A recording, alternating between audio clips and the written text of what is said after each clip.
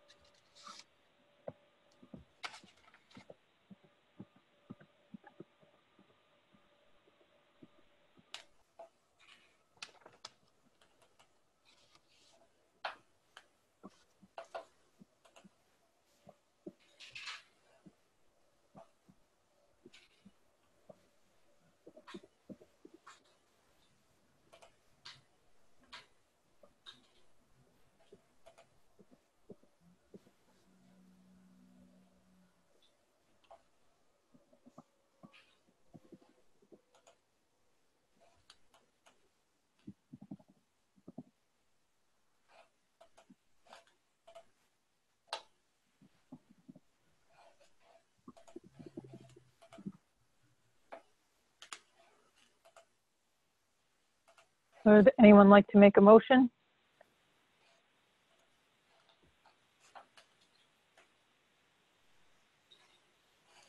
I think we have to do them separate, so I'll make a motion to accept the regular meeting minutes from September 22nd. We can do them all together as long as we list them, unless anyone has a desire to separate them out to make changes. Either way. Did we Madam have- Chair, I'd like to separate them out because I have to vote differently. I wasn't here October 6th. Right. Okay.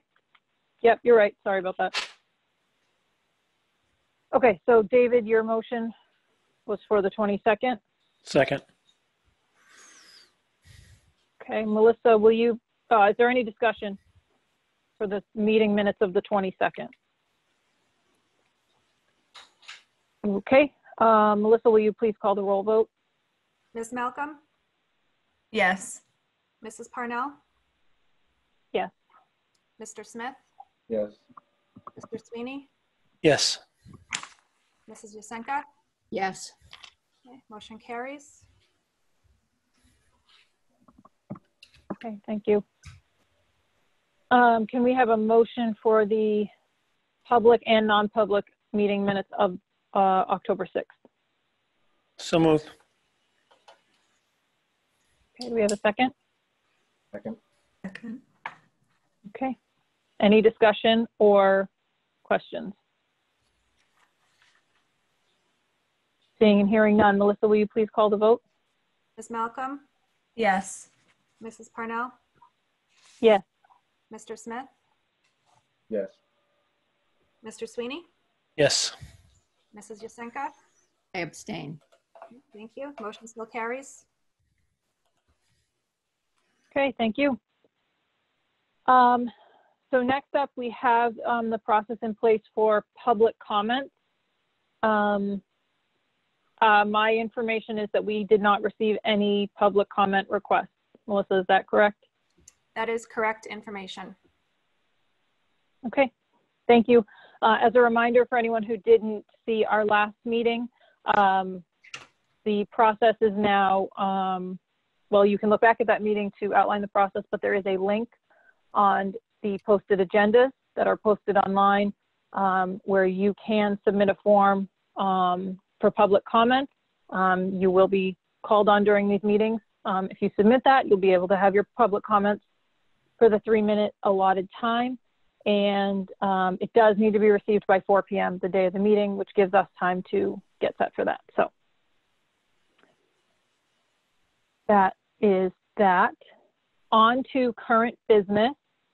The first item on the agenda for current business is a Hampstead Middle School donation. Mrs. Denola, Hello, everyone. you, Yes, the Hampstead Educational Foundation has donated $1,000. Their goal is to enhance the educational experience of Hampstead children, and I'm requesting permission to accept this donation. excellent. Do we have a motion? So moved. Second. Okay. Thank you very much. Any comments or questions before we vote? I would just like to say thank you very much to the Hampstead Educators Association for all they do and for the donation.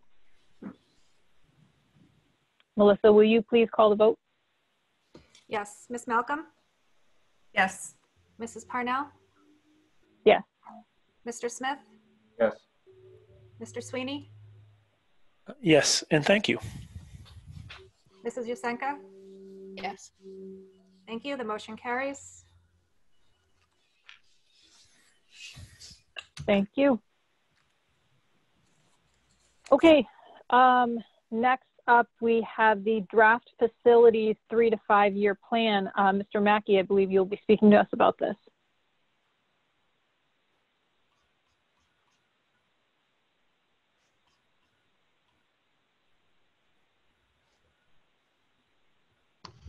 Yes. Welcome. Hey, Jeff. Yes. Hello. What's going on? So here we have, I basically drew out a rough draft for, what would be a potential 5-year plan. Both schools have quite a bit of similarities once you get looking at it. I focused more on general areas such as parking lot, roof, HVAC, plumbing, electrical, the structural integrity of the building itself, playgrounds, and grounds. with that being said, I mean, pretty self-explanatory. Parking lots, we know both schools are in need of parking lot work and roadway work. My plan would be for that to be let's attack it in 5 different sections to make it attainable through the next 5 years. And both schools, the way they're set up, you could easily, break it up into 5 different sections. That would be helpful. The roofs are actually pretty much all of them at both schools have been renovated. There's one section at middle school that's an older roof, but it's still in pretty good condition. So, I mean, we could put that on, year 3-ish, year 4. We have no leaks, knock on wood, so no need to really jump on that. When it comes to HVAC, both schools are a little bit different. After what's been all said and done with all the fixing of the current units we have and the system that we have, it has shown that we're in a much better position than we thought we were. We'll touch base on that later with the indoor air quality testing. So a lot of this is going to be, game plan towards what we think, would be the best possible solution. Whether it's, adding AC, upgrading the unit ventilators. They seem to be a very productive unit. What I did is I added window tint at both schools in some of the troublesome areas, and it was a major help. It dropped the temperature of the school down quite a bit, made it more comfortable. But along with that being said, we may want to look into hiring an engineer or a construction manager to more or less focus on the systems we have at hand.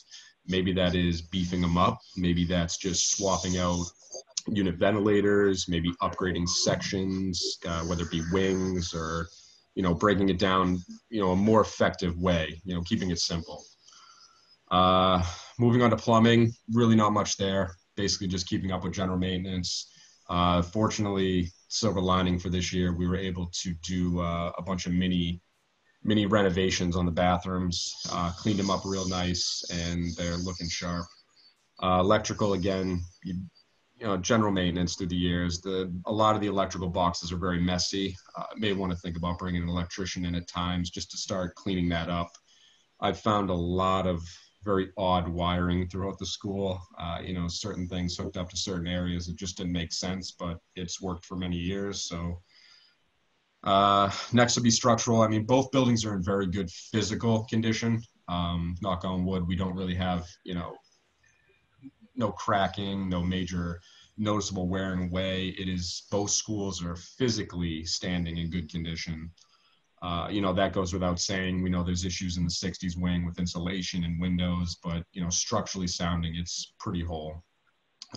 Playgrounds, there could be some improvements there. The central school one, it's built on a hill, very, very, very difficult to maintain. And when it was built in sections.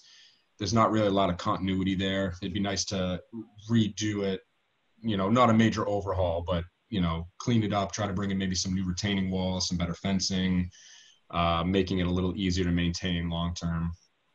And then the grounds, both schools are really good. The middle school, we have the playing fields. They're really good. The field hockey field could use possibly a little bit of attention. One, it's undersized. And 2, that one tends to dry out a little quicker because there's not as much soil up there. And that leads to other discussions, whether it be, possible irrigation or maybe just bringing in more loam, extending the field, fixing fencing, adding fencing where needing. But I mean, overall, we're in pretty good condition outside. So,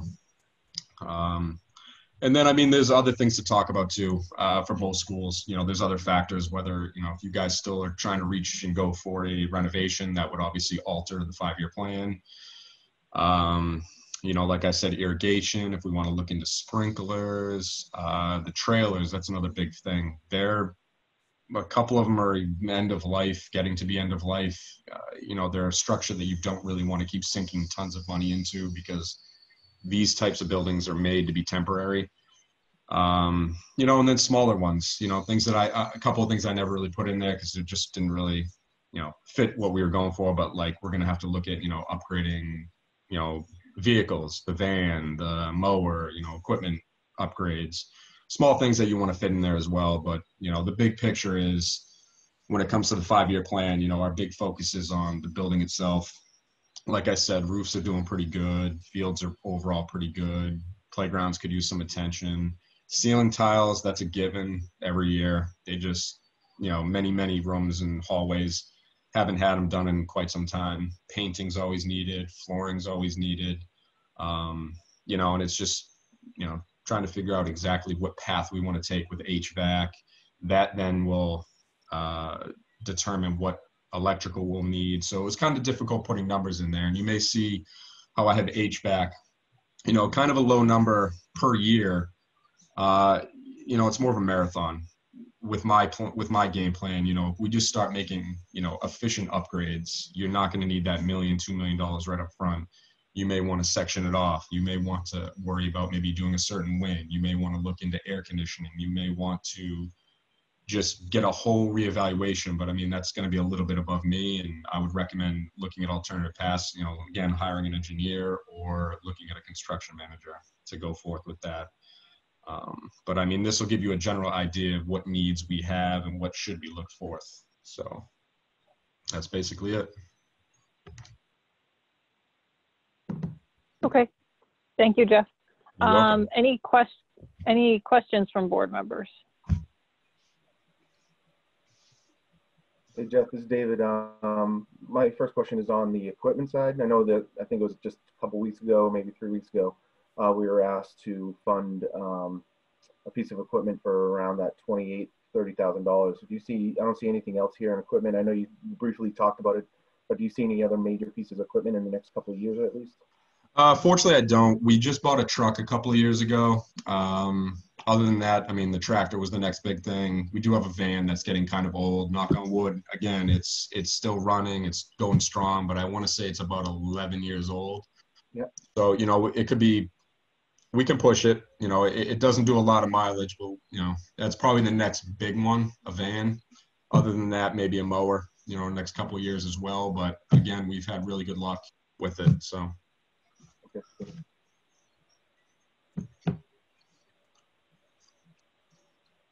Anyone else have questions on this?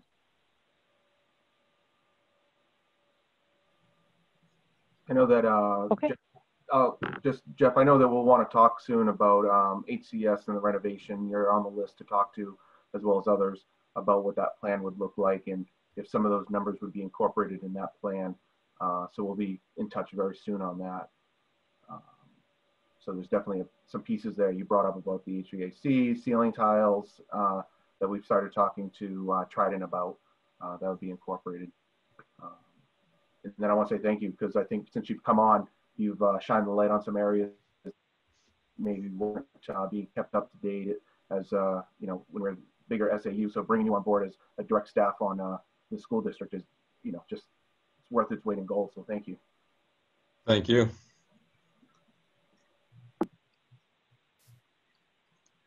Okay, any other comments or questions on the facilities extended plan? Okay, seeing none. Jeff, thank you very much. We appreciate it. Thank you. Okay, next up is an update on the 2020-2021 Safe Learning Plan update. So we're going to turn this over to Mr. Flynn to give us an update on. Okay. So I'm going to let Dr. Metzler go ahead and lead us off. You'll be hearing from a bunch of us this evening. We're going to be in and out on this presentation, bouncing from principals to directors. So just bear with us, but Dr. Metzler is going to go ahead and get us rolling.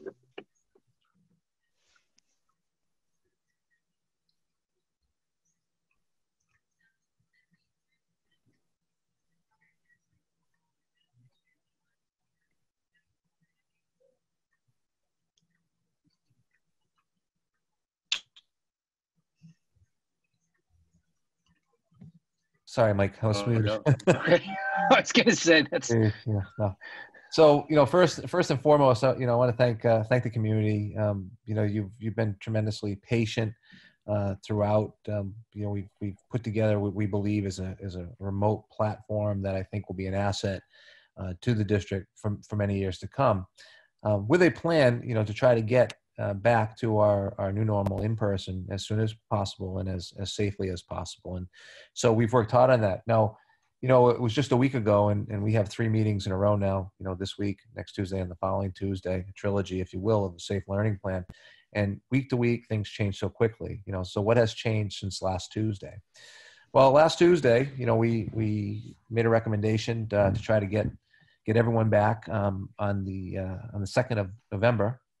And we get alerts in terms of, what's our risk factor here in terms of COVID-19. Well, we've gone since then from a moderate chance to an at risk of an outbreak in Rockingham County.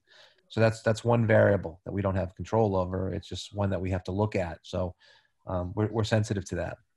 The second piece is, we had surveyed and had a pretty good idea about, what our percentages would look like, what the split would look like. We talked about 80-20, 75-25, something like that was potentially something that we thought we might be able to do if everybody decided, if those were the percentages where people asked to come back. So the percentages, so we surveyed, and our percentages came back at 85-15, which are very difficult numbers to manage if everybody's looking to come back. We have staffing, we certainly, but that the debate was really over, is 3 feet with a mask safe, or should it be 6 feet with a mask? And so we've all agreed that it is 6 feet. And that makes this very challenging. So as we go through this Safe Learning Plan, we're going to provide the board with all the information and data. And obviously this week, next week, and the following week, really get to what we believe is the safest learning plan. But I need to caution, at this point right now, we've set up for 6 feet with masks. So some of this plan that you'll get a chance to look at, and again, I'd like to commend the staff. Again, Jeff Mackey, second time tonight, if you weren't on the goals, great job with our facilities to get them ready for whatever's next. So we need to make that determination. But we thank you in advance for your flexibility, and we have about 65 families that have not indicated one way or the other. So that's an unknown as well. So we're at 85-15 right now. 85% looking to come back, 15% prefer the remote learning, and we have about 65 or so that have not decided, so or have not indicated, I should say. So that's challenging as well. But so that the direction has been given to try to look at and find a way to get back in some capacity, and so that's what we're prepared to present tonight. And then we have to make some difficult decisions. So thanks, Mike, and why don't we get started with our slides? All right, so the first area of focus this evening is going to be facilities, and Mr. Mackey is going to go ahead and lead the discussion in regards to the indoor air quality, the air exchange, and the HVAC systems. All right, so starting off with the indoor air quality, as we discussed at a prior meeting, the readings came back as if it was an outdoor environment, which proved to us that our system is up and running properly, and which was a good sign. The next slide is going to be air exchange, which gives a little bit more in-depth on what's coming in and what's going out for each school. For the Hampstead Central School, so the key is we run off of mostly unit ventilators at both schools. With that being said, when I talked to the Lawson group, they had mentioned, I asked them what, excuse me, what a goal would be for, how many air exchanges per hour. And they gave me the answer that the readings that they go by are from the American Society of Heating, Refrigerating, Air Conditioning Engineers. With that being said, they have no real standard on unit ventilators, but they do have a general standing of and around. You want to be above 1, below 3, be in that 2-ish area for air exchanges per hour. And as you see, most of our rooms have read in that realm. There were a few off. Central School in particular, let's see, I want to say room 127. That room, after we did it, I found out that the unit ventilator in there was acting kind of funky, and my HVAC company came in and ordered some parts, so that reading would actually improve a bit from the 0.93. All the others, for the most part, are going to be in that working realm of what we want and are looking for. When we move on to the middle school, let's see, we have a couple on here. The 12 and the 0.68 stick out. So the 12, in those classrooms, that room, I believe, has a exhaust vent directly above that room. So it may be reading a bit off due to the closeness of the exact vent. The 0.68 in room 611, it was interesting. After we did the testing, it showed to me that that room is one of the only rooms in both schools that doesn't have an exhaust vent. I'm looking into seeing about adding one because there's two in the room next to it, which is kind of unheard of too, because most rooms just have one in, one out, or multiple ins, multiple out. So it may have been a flaw many moons ago when they were doing the HVAC in that room, but that's going to be addressed hopefully soon. But all the other readings come around to that comfortable air exchange that we're looking for. So.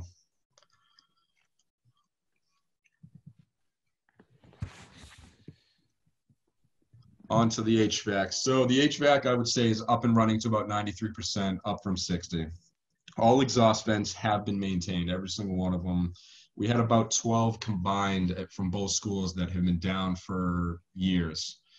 Every other machine either had bearings change, belts change, or some sort of adjustment to get running to what they're at right now. Since my coming on board in October of last year, my goal was to get whatever systems we have up and running. That way we could, assess accordingly to figure out what actual condition we're in.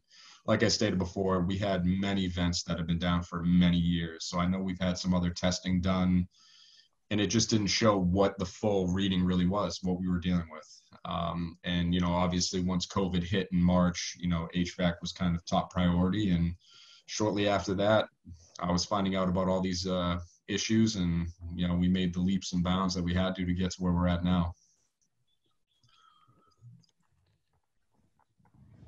So in short, our HVAC system, which we thought potentially wasn't what we had hoped it to be, it appears to be in pretty good shape. We credit, obviously Jeff for helping, and taking this on and getting this to where it is. But I think our air exchange rates and our air quality, we're in good shape there, right? Was it fair to say, Jeff? I would agree. And talking to my HVAC company, who has dealt with many other school districts such as Bedford, Alvern, Hollis Brookline, and a handful of others, they stated that our system is, it's good, it's solid. Of course it's aged in areas, but with the right maintenance and hopefully steps forward, we can beef it up. So. And the other thing to point out is all the readings that came back when the numbers weren't, I'll call adequate. Jeff immediately went to assess, and obviously the one room, there was a failure within, and then obviously the one at the middle school, we found the flaw of the two vents in one room and not in the other. So the readings allowed us to attack even more and target areas that we needed to improve. So that's a compliment of Jeff as well. Can I ask a quick question before you guys move on? For the air exchange, what do the high numbers mean? So Jeff, you had said you're kind of you want to be around 2, that's kind of the industry standard or whatever. Yep. So what are the one that says 12, what does that mean? That there's too much air moving? Yeah, it just means that there's more air either coming in or going out. So depending on those rooms, each wing kind of has its own certain, take middle school, for example. The original section was built in 78. That system is all basically the same. Then there was an addition in 91, 92. That system's different than the 78, but it's the same amongst that wing. And there's different vents on the roof, and some are closer. Obviously, they have them spread out, so some classrooms are closer than others. And for some reason, that one was just reading high. And I believe it's because that room is very close to where that vent is, where the exhaust vent comes from the room to the roof is very close. So it's just sucking out more air in that area. So Jeff, would it be fair to say that those rooms, when air exchange rates are high, that perhaps those are rooms that we may struggle not only regulating airflow, but also heating and cooling. Possibly, because it'll be sucking out too much air. So if it's bringing in cool air and it's taking out, It's taking out the hot, so. Okay, thank you. You're welcome. And just some safety measures throughout the school. As you can see in the pictures, I have just got absolutely crazy amounts of boxes. And this is just at one area. I probably have double this, if not more, of wipes, disinfectants. Those are 5-gallon jugs of it. I have many others on the shelves to the right of those jugs. Boxes of sanitizer. You can see in the office, I took one picture of the plexiglass that we have. More is on its way for soon-to-be classrooms. And throughout both schools, I have many automatic and manual dispensers for hand sanitizer, especially Central School, where we have the limited sinks upstairs. Sanitizer will do the job, and we have plenty of it right now. So. Okay, I'm going to jump in here and talk about some of the staging that we did for the presentation this evening. Mr. Mackey walked around with the principals to develop just a visual for both board members and the community members of what possible classroom setups will look like. Up top, you'll see 2 middle school classrooms. One's a science lab. The other one is just a ELA, or excuse me, social studies. You can see how the trapezoids would be set up and versus the lab tables. Compliment, I know Mr. Knoll's going to speak about it today, but the 5th graders entered the building today, and again, I think kids never cease to amaze us and how well the 5th grade students, who technically was their first day in there, did unbelievable. Didn't even blink, followed the instructions, spaced as best they could as we're learning new practices and procedures, but that's just a compliment to them. But these are 2 of the classrooms they actually used for testing today, so you saw how we were able to space them out. The bottom pictures are pictures from Central School. On the left there, you see my left, the trapezoid setup with students on each side. We took that picture as a visual to understand that that is not 6 feet. So what would be required in regards to spacing would be some type of divider or the plexiglass that we were speaking about. And then on the right side is the single desk standalones, which makes it the easiest in regards to spacing at 6 feet. Mr. Collins and Mr. Knoll are going to jump in on a few slides here and discuss some of the procedures that they've established. Hi, this is Dillard Collins. I'll get us started with talking about the Central School. As you can see, we're planning for buses and car arrival, and we're going to have to do some adjustments with some of our past practice. For example, when the buses arrive, they'll be getting off one bus at a time, and they'll be strictly channeled directly towards what is referred to as the BZ door. That's the little door that's in the courtyard, which kind of feeds into the area. Car arrival, we're actually going to spray out where kids are getting out of cars. There was an earlier survey that suggested we would have as many as 50% of the families driving their students when we open the building. So therefore, the past practice is the students would typically go into the preschool if they're a preschool child, and then the rest of them would come into one of the 2 doors, but we're going to spread out a little bit more. So when the cars go through the car loop and they come back around, the 3rd and 4th graders will go into the front entry, that old entry of the 1940s wing. That's because those students will literally enter the building and go up the stairs and straight to their classrooms. Or a couple of them will actually go down the stairs just a couple steps to be directly at their classrooms. We're trying to spray the traffic around the building. We're going to have to be rather strict that parents cannot drop off their students till after 9:15. We're anticipating lots of traffic issues. So if a parent is planning on doing an office drop-off, we would strongly encourage them to go through the car loop or wait until 9:15 because there's going to be buses and cars moving all over the place. This may be one that once we get the practices in place that we may be able to start accepting car office drop-offs a little bit earlier in the mornings. So the next slide, please. At dismissal, we're going to basically reverse some of these pieces. So the students will leave the building, again, through the BZ door. And in a minute, I'm going to talk about the traffic patterns around Central School. You'll understand why we're sending kids in and out certain doors. Again, we're going to do one bus at a time as the students will be waiting in a social distance area. We're fortunate that trailer number 1 is gone, so we can spread the students out in front of the loading dock as they're waiting for the buses. We'll have a challenge if we have lots of students waiting for a significant period of time. So we may have to push them out further onto the playground area, putting them in pods strategically located. The car dismissal, we don't have a preschool issue at car dismissal because the preschool actually releases earlier.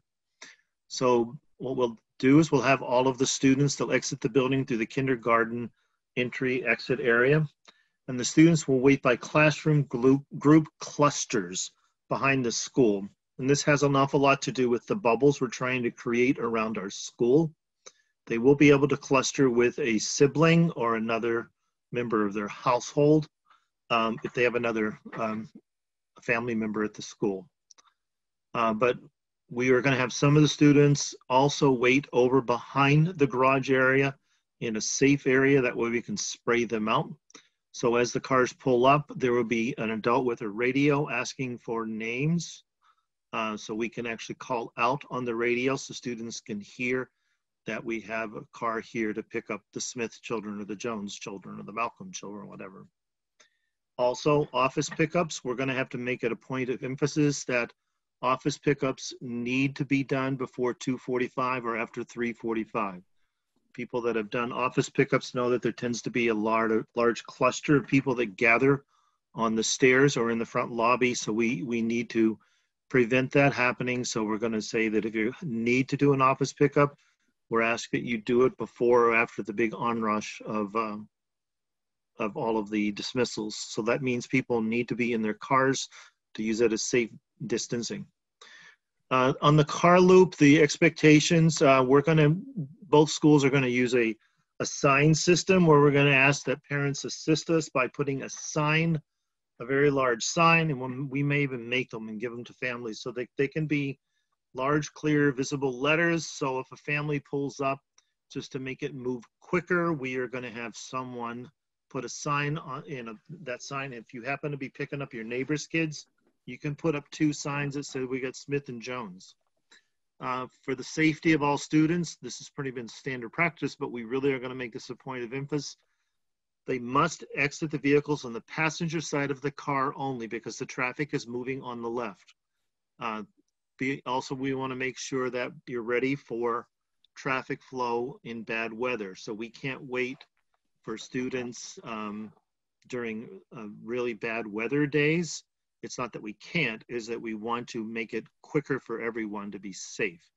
So, and then if you move on to the next screen, you can see this is talking a little bit about our traffic patterns.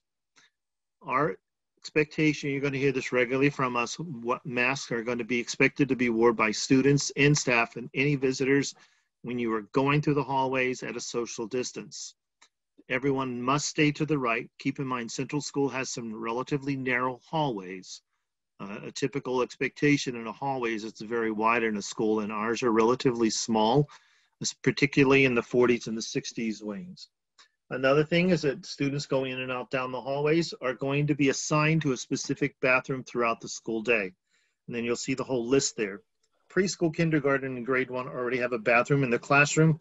That will be their bathroom for the day. We're going to minimize children going to the common bathrooms just because of all of the tracking and the safety measures that need to be in place. So the grade 3 students will use the second floor bathrooms because they're all located on the second floor. The grade 3 students will use the first floor bathroom. We're going to actually have them go down the stairs near their classrooms and go towards the bathrooms that are literally down the hall from the kindergarten rooms. And the 4th grade students will use the bathroom that's on their floor. You may know that we have 2 4th grades upstairs and 2 4th grades downstairs. Within the bathrooms, we're going to have limits on all the bathrooms. We're going to use a tag and time tracking system. And basically that means, in little kid words, they're going to get a little paw print. So if I'm a 2nd grader and it's my, I'm leaving the classroom, I'm going to sign out of the room so the teacher knows the time that the child left. Many classrooms already do this, but we'll just make it a standard practice in the building. So the little child goes to the bathroom, let's say a second grader, and there's going to be a place right outside of the bathroom where they're going to put their little paw print. It's like a little cutout figure, laminated figure or such. And that way, when a child walks up to the bathroom, they'll see that there's already 3 children in the bathroom, so they'll have to wait outside. We'll have a little marking so children can wait their turn to go to the bathroom. Within the bathroom, we're going to make it a point of emphasis to let the children know that there's one bathroom that has sinks that are spaced out almost 6 feet, that they could use those sinks at the same time. The other bathrooms do not have as much distancing on the sink, so we may close down a sink as an example. So if there are 2 students that are using, say, a stall or the urinal or whatever, they will be able to use those with comfort and one at the sink, and then they can move back to classroom quickly. So this is going to make it very challenging for our 2nd, 3rd, and 4th grade students because they have to travel a distance, but that's just the way it needs to be. If you could go to the next one, I also want to talk about the building traffic patterns. I know people have been asking me how are we going to do this one, but the basic concept is that on the front stairwell of our school, because that's the open stairwell, it has been our standard practice for 2 or 3 years that if children go up and down those stairs, they must be with an adult. That's nothing new. So if you know, Mr. Smith is walking into the building with a little kid, he can stay with his child and then bring them to the office. Just in case you haven't been by the office, we now have a cut through the glass so that the adults that are visiting do not need to go beyond the front lobby, so they can actually drop a piece of paper off or something with a secretary that'll be at that desk. So, but if during the day, let's say the 4th grade teacher wants to bring their children down to gym class, they can escort the children down the stairwell. Our other stairwells are really undersized in big ways. The 1940s wing stairwell, that is the one that you can see from Emerson Avenue. That's what was the main entry until the 1980s. This will be the stairwell entry for 3rd and 4th graders, as I mentioned earlier, but during the rest of the day, it's traffic up, which means the students can go up those stairs, but not down. So for throughout the rest of the day, if a child needs to go from the 1st floor up to the 2nd floor, or an adult, or the principal, they have to go up those stairs.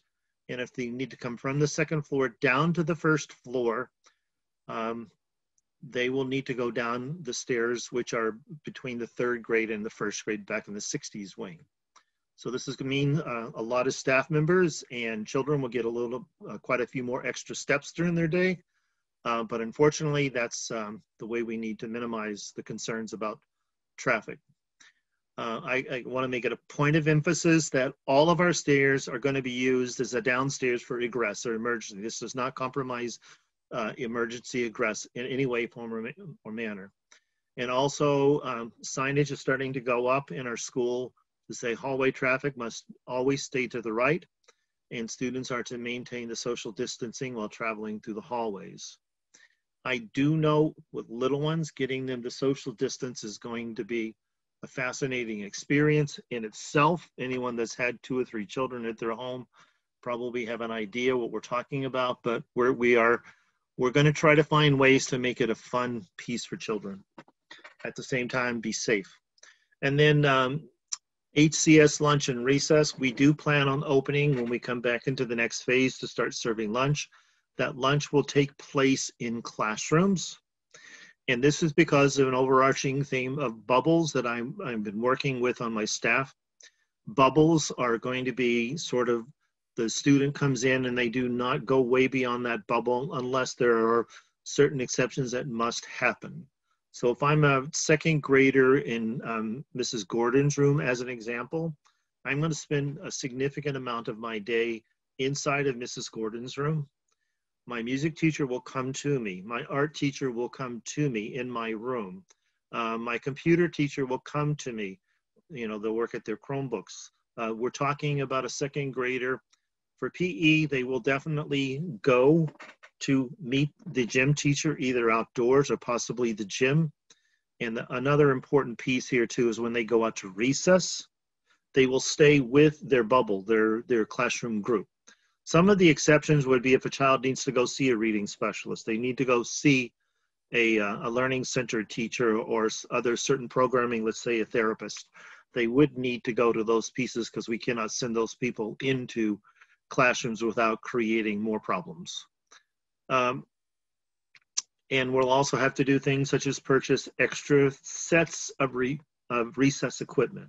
So as an example, when students go out to recess, they're not sharing the same recess equipment that was used by another classroom group.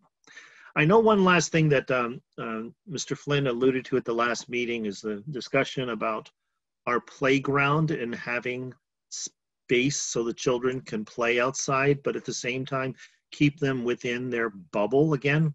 So if we're talking about children on the playground, we can accommodate 5 different groupings on our playground. We can put one group over on the playground equipment. We can put one group up on the soccer field, and there's a side field there. We could take advantage of that beautiful tent that's going to be there for a few more weeks, but I'm not counting on that long term. And then we'll have the big bus loop area where there's the basketball hoops and stuff along that line. And this Mr. Mackey and his crew have been putting out there working with the PE teachers on some more games, markings. And then there's always a fun thing happening with groups of kids on the hot top area that's closer to the back of the gymnasium. You know, they'll bring out the equipment for the day. So in essence, if I'm a first grader, one day I'm going to go to one section, the next day I'll have another section, the next day I'll move on. They will not necessarily cross over from one classroom group to another until we get some assurance that children are social distancing in a way that we consider safe. I think I'm ready to hand it over to Mrs. Dinolo. Hello, everyone. Many of the things that Mr. Collins spoke of that we are also embracing at the middle school, we're very lucky we don't have a lot of stairs, so that helps us out a lot. Usually our arrivals and dismissals come from mainly 1 or 2 entrances, and that's part of our safety plan. But in this instance, we are going to spread out where students come into the building. So the 5th and 6th graders, if they're dropped off by the bus, they will come into the 6th grade wing door, which is on the far left-hand side. 5th and 6th car, those students will walk in front of the building and come in the main office door. 7th and 8th grade students who arrive on bus will enter in the front cafe door, which is 2 doors down from the main office. And then 7th and 8th grade car students will be directed to go to the back door entrance near Mr. Mayu's office where the portable classrooms are. This will increase the number of staff members to help with this from, we usually had 2 or 3 people doing this. This will move us to about 7 people that will need to move us to the different places in the building. So this shows you a Google Earth site that shows you how we are spreading this out. You will see, if you look at the red zone, it comes to right near the pavilion. That's where we have the student drop off for cars. We're gonna have this drop-off site, just the one direct line. We're going to take the L off of that.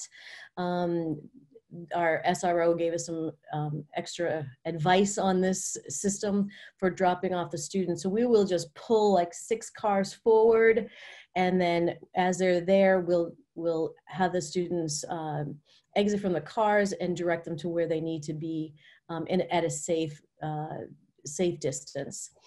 So at dismissal, we also will spread out into 4 different egresses for the safety of students and keeping people from bunching up and congregating.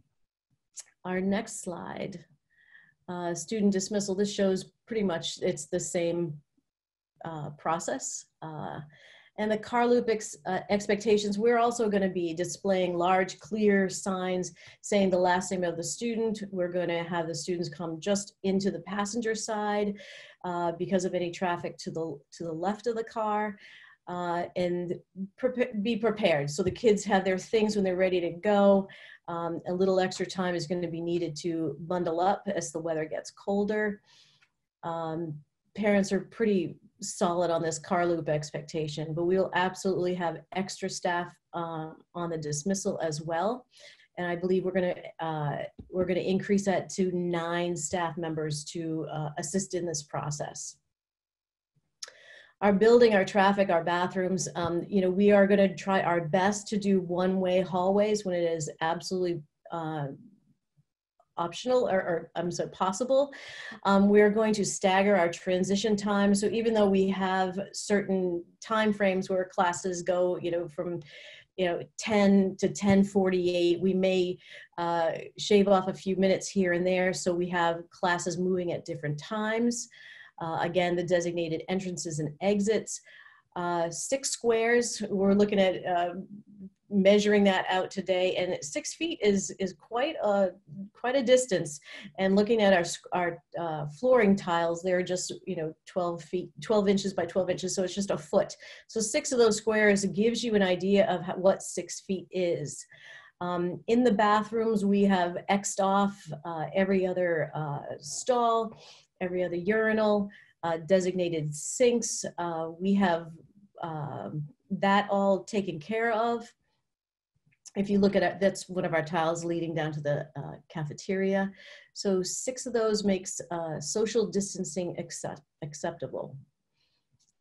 We go to lunch and recess. We have 2 options, and I have to actually take this moment to thank the members of our task force. The HMS task force was a number of people who met this summer to make some recommendations.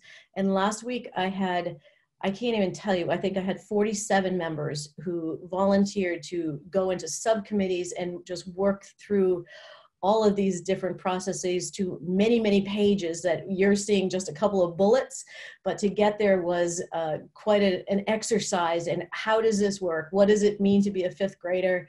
And in my schedule, how do I do this? So we have 2 options. We can either eat in the classrooms or we can eat in the cafeteria, which would make us have 8 lunches per day.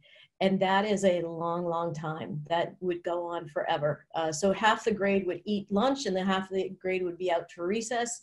And we'd also have to have some transition time. So I'm really looking forward to a different kind of plan that we have perhaps half the students eat in the cafeteria, where we have half eat at another location during the same time.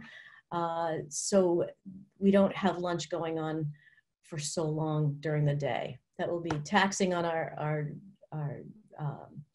facilities and our staff. Lunch and recess. We talk about maintaining a distance of at least 6 feet from one another. Our recess committee that met, they called it refresh instead of recess. The equipment, footballs, tennis balls, basketballs, those things would not be brought out during this time.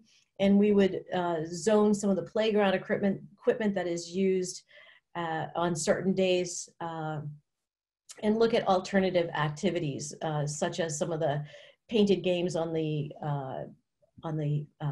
blacktop, and creating some obstacle courses on the pavement, so there's no need for sharing of footballs and basketballs and tetherball. And so that's a lot to think of with regards to recess. And the one thing I would say is that at least we're very lucky that we have the equipment we have at this point. When I first came to HMS, there was really no recess equipment, so we've been blessed with having more. But students are very handy at making up games together, making sure that they're 6 feet distancing. That is definitely the challenge. Okay, I'm going to go ahead and take the last slide, as I've been focusing on the area within the nursing department and speaking with Ms. Houston and Ms. Dower, and just want to reemphasize some of the practices that we'll be putting in place in regards to hand washing and sanitizing. So compliments to the nurses as we move closer to reopening the facilities. You'll be seeing more information directly from them, but more specifically, we talked about how important it is to wash hands and educate both students and staff when to wash, how to wash. You know, the signs are, you know, sing your happy birthday while you're washing until your hands are done. Just some clever tricks so that we're making sure that we're preventing any type of spread. And again, I'm just going to point back to the 5th graders today. It's like they were doing it without even being instructed. I'd say it's common practice in a lot of the things that we're doing now with whatever you may be doing. So certainly when we said, okay, everyone do this, no one really batted an eye. So we'll continue to emphasize entering and exiting the facilities, sanitizing before you leave, making sure masks are on at all times. We'll have masks. You'll see more of that coming out next week on mask breaks, excuse me, and those times that are going to be built in. The patterns today, again, I'll compliment the staff and the students. The procedures that were put in place by the middle school, you did a great job, and I felt that today went really well with traffic and students and onloading and offloading and pickup and drop off. So those will be some areas that we continue to focus on. And I know, Dr. Metzler, this is your slide. You kind of alluded to it at the beginning, but here you go. Excellent. Thank you, Mike. And thank you, Maria and Dillard. As always, the details are incredible, and you did a fantastic job pulling that together. And not necessarily, it was quick, but it's something we've been talking about for months now. So again, great job. So now as you look at our current breakdown from in-person to virtual, these are the selections. These are the choices, if you will, that people have made. I alluded to 60 some odd, 60, 65. Obviously, you can see there's 61 students that have not responded yet. Not quite sure where they would fit on this grid. But these particular numbers, our current selections with 6 feet, makes it impossible for us to all be back in at the same time. So we have some things that we need to consider. One is which option is the best? Obviously, we want to get back to school. Do we come up with something creative? Do we talk about double sessions? Do we look at something different to try to be back 5 days a week? Or do we look at some sort of hybrid model so that we can stay 6 feet and get students back? We did present a hybrid model as one of the options in terms of scheduling last week. So that's something for the board to consider. So I know it's a lot of information to throw you at once, but we were hoping or planning for a little different breakdown than 85-15 with 61 kind of outliers. So I think what was helpful, though, is the direction was charted. We were able to get some hard numbers. That's the news, I guess, good news. We are going to need to continue to survey families as we go along this trilogy, these 3 meetings, to kind of get to the safest plan. So I'll apologize in advance, but we're going to need to ask probably again. We're going to ask, please, if we could get 100%, of the people to reply. We'll have a better idea about what we can offer. But the 6 foot is really the piece. If we were at 3 feet, we could do something a little bit differently, but we're not. We really determined that 6 feet with a mask would be the safest. In the event we were asked to consider something different, we certainly would, but that's, I think, where everybody is right now. So you can see the numbers, breaking those down into separated by 6 feet. That just will not work at this time.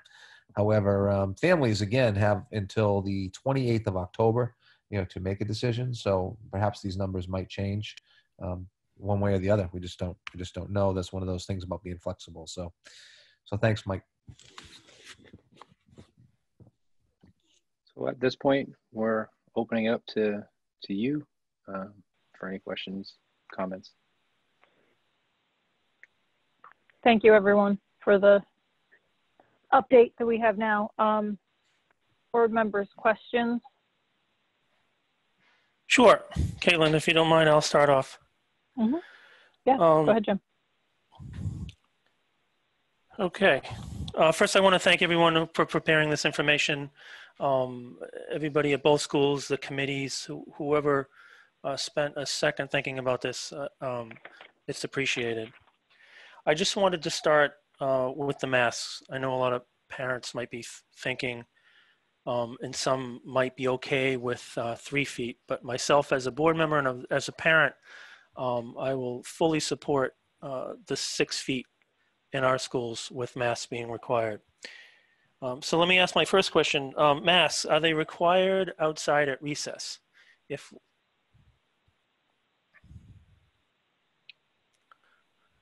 I'm sorry, I was muted there. So masks, they're going to be built-in mask breaks. I know Mr. Nolan mentioned refresh, but not recess. So at those times, the team, the building level teams will, what I'm trying to say is if they're further than 6 feet apart and they're appropriately spacing, then they can take the mask breaks. If they're on the same slide, and that goes with us educating the students, and they're within that shorter distance, then masks will be mandatory and required. Okay, thank you. Dillard, I really like the thought process around the bubble. The teachers come in and out of the classroom.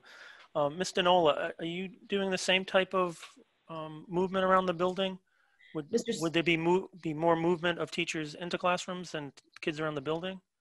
And Mr. Sweeney, that's a great question. And that's something that my staff has spent a lot of time discussing and keeping the kids either in advisories, which is already a pod that they're used to being in.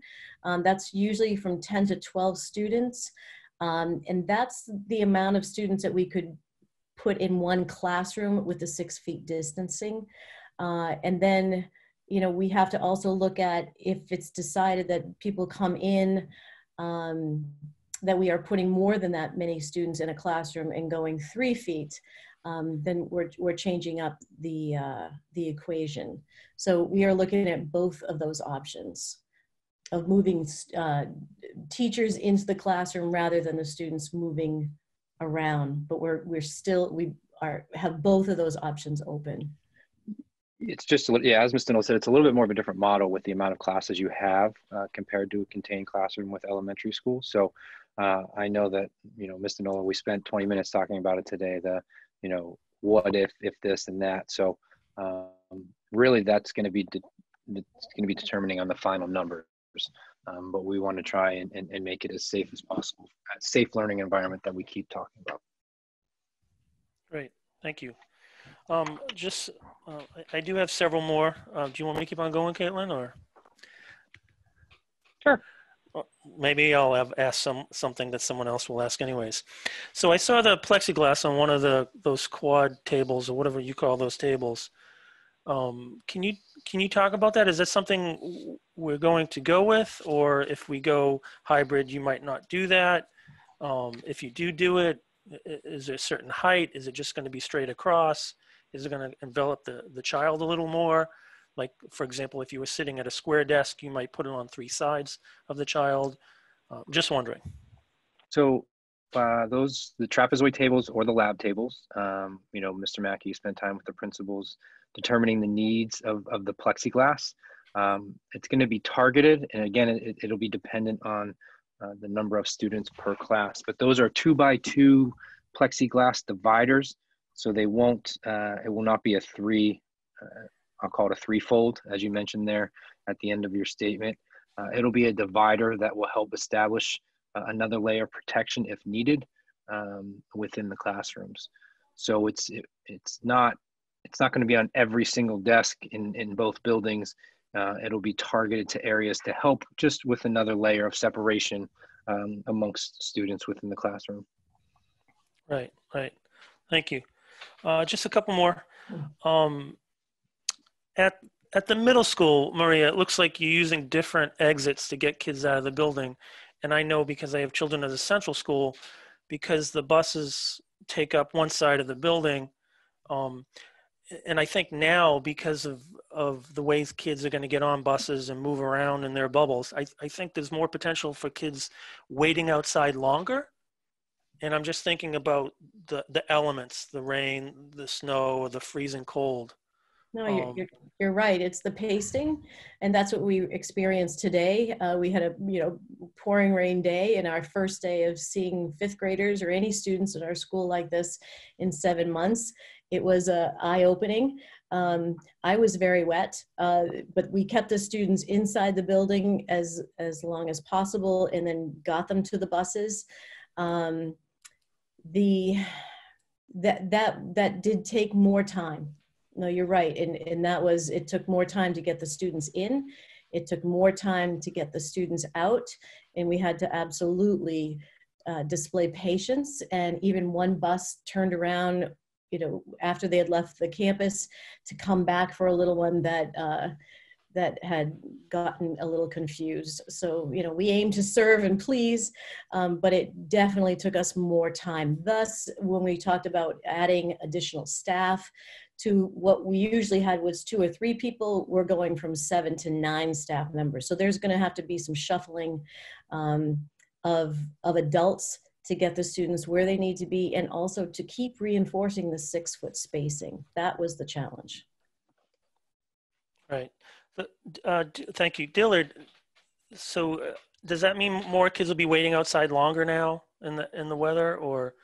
Because I know we have less doors for kids to go out of because we have the car loop on one side and the buses. What we've done in the past is we've been able to use the gymnasium as sort of a holding area for students after school, I should say, when they're waiting for the buses. We're anticipating a smaller ridership on the buses. So I'm not as concerned about the buses based on what we've been told about participation. We will have a significant challenge with students in cars, waiting for them. And we're gonna have to find ways, and again, that's where we're gonna have to use radios to space the children out. A conversation that Dr. Cheney and I were playing around with would be to actually start the dismissal of cars earlier in the afternoon, maybe as early as say 3:10 or 3:15. For maybe some of the families or some of the younger students, and we'll have to figure out what's the most advantageous way to do that. The students typically wait into their classrooms until they're called for buses. We may need to do something similar for car pickups this year. So I'll have to confess that we're still working through the details on that one. Thank you. Just maybe more than a few more, so I don't know. I'm going to keep on going until someone shuts me down. Are we going to have schools out?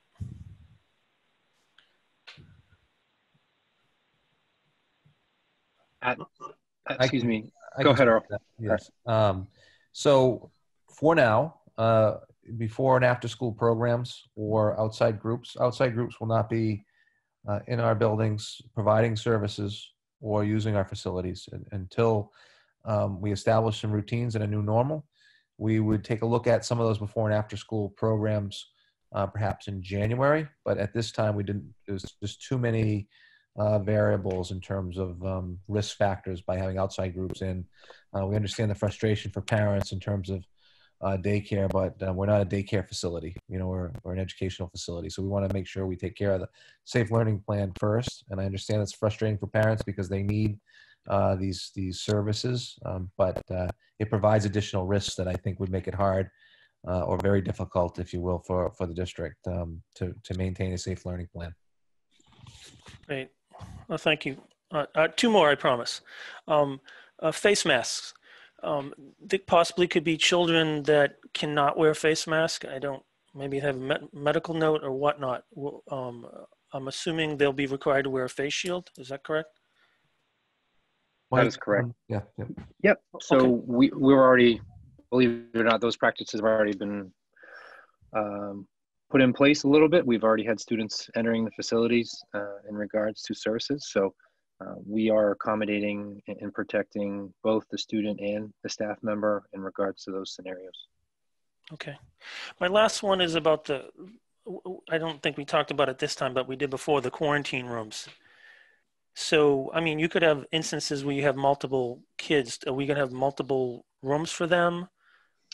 So the CDC, excuse me, the DHHS, the Safe Opening Schools Plan, only asks facilities to have one with multiple beds, 2 beds. We've already ordered cots for those rooms in order to accommodate 2 students if needed. The real goal, as we mentioned before, students come in and are showing the symptoms and we're addressing and sending them at home. It's going to be part of the nurse's communication, but we're actually looking for obviously a quicker pickup. And the goal would not be to have more than 2 in that. There'll be other plans put in place that if the number does get above 2, we'll talk about using the nursing office and then having a deep clean after all those, I'll say, having a brain cramp. Those practices will be put in place so that we're not having a buildup in the quarantine room. So how about a real example? Let's say the central school. So it would not be the nurse's office. Is that what you're saying? Correct. The quarantine rooms have been identified Okay. and within the facilities, and they are they're being prepped, and they will have their own the quarantine room is separate from the nursing office. So that students can still come down with, to receive medications or whatever, and it still be not a quarantine room. Right. So who would, if it's not the nurse's office, who would supervise the student in that room before pickup? So we spoke about the LNA positions last week. Okay. All right. That's getting good. support to those. Yep. And then we have other contingencies in place if an LNA is not in place specifically to start. So that goes into scheduling and things of that nature. And the same would apply for teachers. If there's some indication, obviously they can just go home and walk out the door. But I don't know if a teacher would need to be quarantined. But anyways, I'm done with my questions. Thank you very much, everyone that answered my questions. I appreciate it. And thank you for your patience, fellow board members. You always have good questions, Jim. I'm not cutting you off. Okay. Any other questions from board members? Can't totally see all of you, so. I guess mine's a little bit of a Yes, question. Kaylin. Yep. Seems that we've done a lot here to make this as safe as possible between the plexiglass, lots of work on the HVAC and air exchanges, a lot of talk about, the hallways, in addition, lots of great work here. So I'm wondering, how did we determine the 6 foot and not go with some of the 3 foot guidelines with masks? I just don't see us doing anything more safe. And from what I'm hearing, if we have to go to 6 foot, it's going to make it impossible for us to go back to school full time, anytime, without any real good guidance as far as what's the breaking point of getting us back in the classroom. So I don't know if Dr. Metzler, that's more addressed to you or just some discussion here. Yeah, I think it could be both. It could be discussion. I've had a few people reach out, while this was going on about, how do parents feel about 3 feet versus 6 feet, and how would that impact choice and decisions? Same kind of lead. They said, wow, you got a lot of safety things in place. How necessary is 6 feet versus 3 feet? And not to turn this into a finger pointing kind of activity, but obviously the things that we need to be able to do this, we need parents to make choices, which they have. We need staff and an MOU in place, which, that's part of it as well. And we certainly need space. All obvious, pointing out the obvious, obviously. But I think we looked at, the state provides guidance. And again, the guidance is just that. It's just guidance, local control. The school board will make those determinations. And certainly that's true about everything. Department of Ed cannot mandate or dictate what the Hampstead School District does. No way, no how. That's entirely local control. So we have to look at, I think CDC has some conflicting 3 feet, one thing, 6 feet, another. So we looked at a number of slides. I think, Mike, if you would, you could jump in here too and talk about the different sources or resources that we used in order to come to 6 feet. But I think it was more of a collective agreement between the staff and certainly administration and working out where everyone would be comfortable. And I'm with you, Dave, in this regard. It it can be somewhat frustrating because you're right, that's the writing on the wall in some ways about what we can and can't do. And if that means, until there's a vaccine, that's not great. So that's why I threw out, I know it's somewhat of a radical idea in some ways in terms of double sessions. Many districts have done double sessions during construction. You'd say, okay, how are you going, obviously then the details, right? How do you clean in between the sessions and all that? I mean, there's lots of details, just like the details you got tonight, as another option potentially to consider. We have not developed that option yet, but I think, Mike, if you want to jump in and talk about those different sources that we determine were the right sources to look at in regards to what social distance should be the appropriate amount. Yeah, so just reverting back to where we started initially, the 6 feet was the CDC guidelines. Now the 3 feet is the New Hampshire Department of Education in regards to determining appropriate distance. And then when the numbers selections came in last week, we were setting up classrooms and discussing safe learning environment for students. And I mentioned to Ms. Malcolm last week that the goal was 6 and that we could try and establish a 5, 4, or 3. And then in discussion with the administration and the task forces below, felt like as the numbers were creeping up past that, the 20% virtual, we started to get into class sizes of 18, 19, and 20. So those are the discussions in which, as you started developing the classrooms and the numbers, that the 6 feet felt like it was a better, it was a safer learning environment amongst all the discussion of the groups.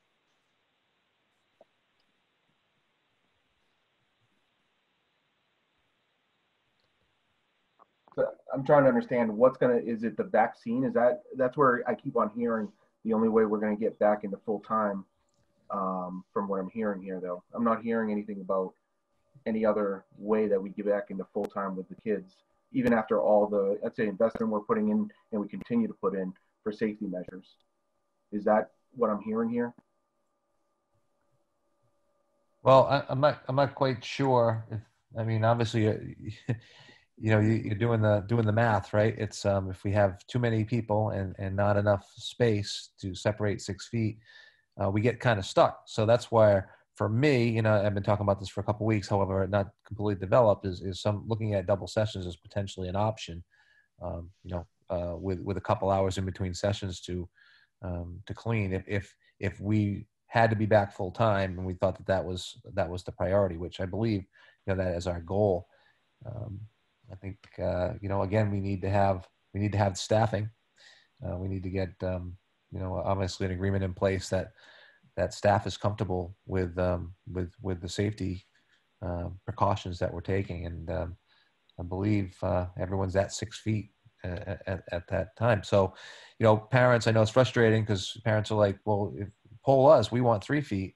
And so we were in that 3 to 6 foot range, but I think, right now we're at 6 feet with a mask. I did talk to Dr. Powers today. Pinkerton's at 6 feet, and, a lot of schools are at 6 feet at this time. So, the other question too is, and I don't mean to change the subject, and by no means, it's just another question that came out through this. It's like, think about the difficulty for parents. How do I stay 6 feet away from a student and help them? A lot of times they're right over the shoulder. So there are a lot of questions or challenges to being able to provide services. And, our goal is to get back, to get everyone back full time as safely, as quickly as possible. So something has to give. You're right. And right now it's a mathematical equation, right? It's just, how do we get all these people in 6 feet apart into these two facilities and make this work? That's really where we're at. Right. I think that's what people are going to want to know is, what is that? Because everybody wants to, as you can see, I'll say everybody, 85% of people want their kids back in school. And that's with the 3 to 6 foot range, as we talked about last week. So nothing's going to change there per se. Now, there could be some numbers up and down, of course, but really there's nothing much going to change there. So what's the next thing to allow us to go back? And that's why I keep on going back to vaccine, and or what are other schools doing that are back full time right now? What are they doing that we're not doing? Yeah, I think some of those go ahead, Dr. Metzler. No, Caitlin, go ahead. I'm just trying to explain. But Yeah. This is just kind of anecdotal. I haven't gone out and looked at every school. I do know that some of it, what it seems to me with the schools that I have seen that have been able to go back in full, is they tend to be districts even smaller than ours, who frankly have the capacity already to have very small classes, very small class sizes. And I do want to point out, from what I've looked at from the DOE in New Hampshire, while they say 3 feet, they also have documentation that says with a goal of 6 feet. So frankly, I feel like it's another frustrating piece, because we do have some conflicting information that we're trying to reconcile. To me, it seems like 6 feet is the best standard.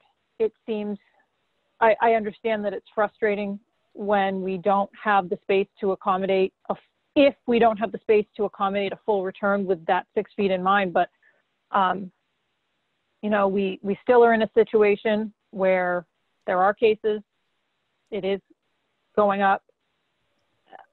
For me, I feel like we do need to stick to the 6 feet. And David, I totally get what you're saying. I mean, that means nothing, that means a full return seems almost impossible until we do have something in place where you can, when you have evidence that 3 feet or less or whatever is acceptable. But I don't know. I know that wasn't any like super helpful stuff. I'm just trying to. No, I just know that the goal is 6 feet always. And I think that, you know, some of the schools around us, that's their goal is 6 feet. You know, you look at Salem, Londonderry, and others, but they certainly haven't accomplished the 6 foot. So that's where I'm trying to understand what else can we do. It doesn't sound right now there's anything else we can do on this. I hear you, what you're saying, Dr. Metzler, about a double sessions. But other than that, it's pretty much telling parents we're going to be doing either hybrid or staying remote. I don't know these numbers exactly, but my understanding is that the schools like Salem, for instance, they had a greater percentage of their population select remote learning than we did. Really, our challenge at 85-15, that's a challenge. I mean, I've been trying to update you, the board, as the numbers were coming in. I'm very hopeful. I'm not sure where these other 61 students fit on this chart, but I know that the current numbers are challenging. I had expected it to be a little different because our initial polling was more 80-20, and it just changed. More people. I mean, people. Hey, the community has spoken loud and clear. They want their kids back in school full time, and I don't disagree. It's just a matter of how do we do it safely and maintain 6 feet with a mask. That's the challenge. We have a space challenge because of the size. You know, we have a pretty robust population for the size of our buildings in terms of square footage. Caitlin, I agree with you. You know, if my workplace can do it, restaurants can do it, the doctor's office, my bank can do it, then, you know, I'm going to vote for 6 feet. I'm not going to accept anything less than that. That's my personal opinion. And as Dr. Metzler mentioned at the beginning of this, you know, Rockingham County has moved up. The numbers are ticking up all over. You know, there's over 216,000 Americans dead. It's about risk, you know. My vote would be to reduce the risk.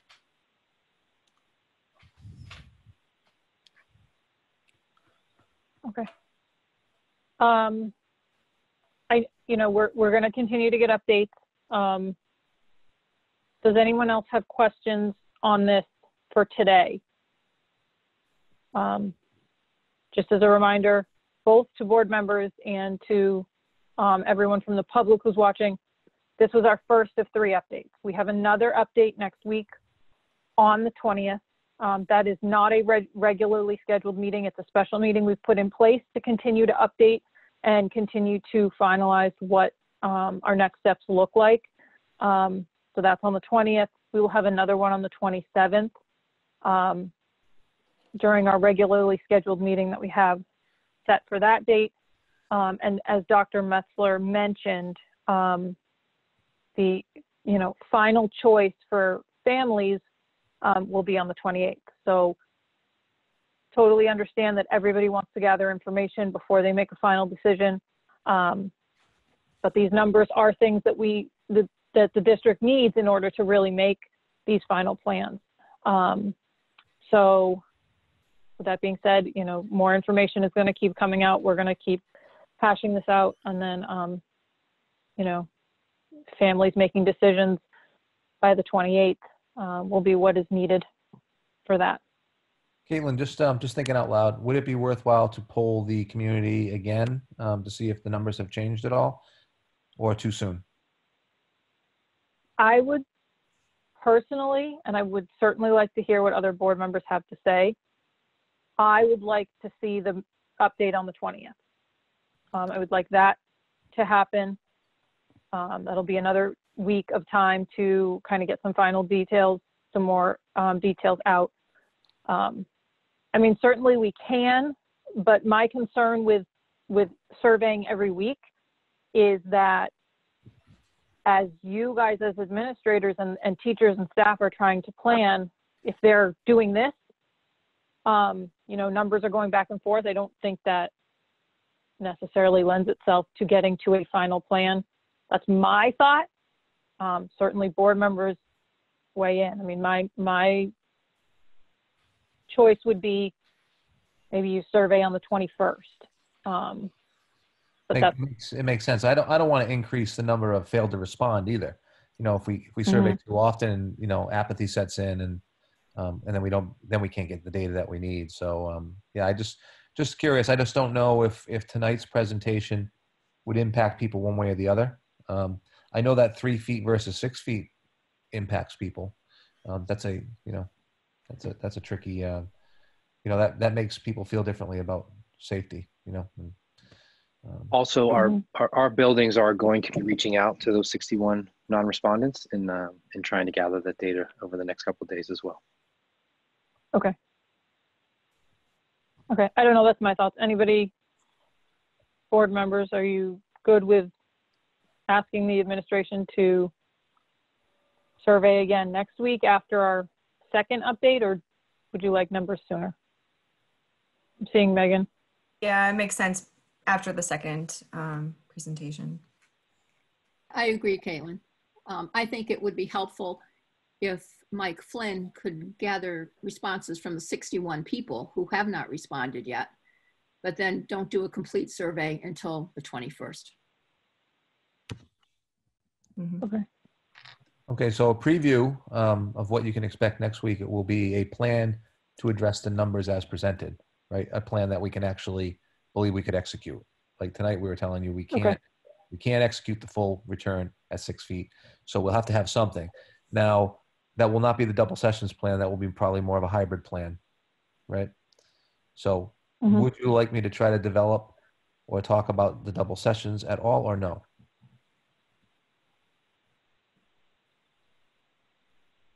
Board, I don't know the answer to that. Yeah, you could. I mean,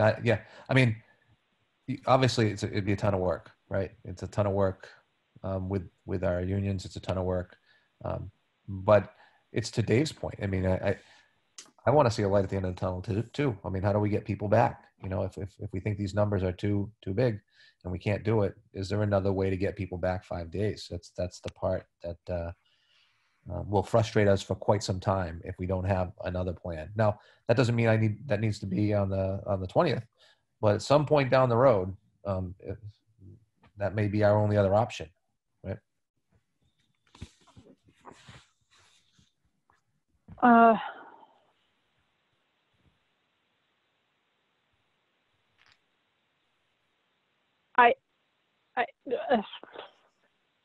I think I would like to see us continue down the road we're on now before we add what is essentially kind of a third option on there.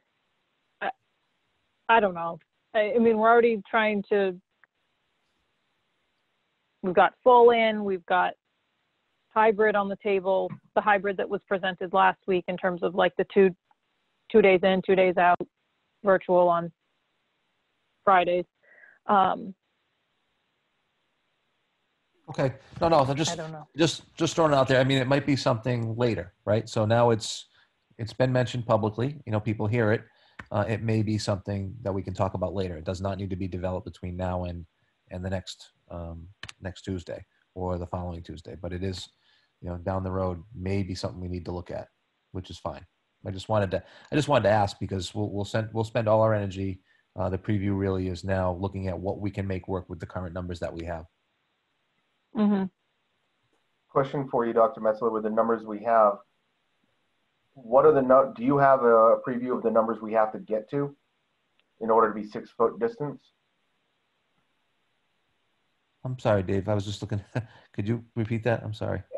So based on the numbers, based on how many students we can put per classroom, do you have the target if we were to be able to get to the 6 foot distance?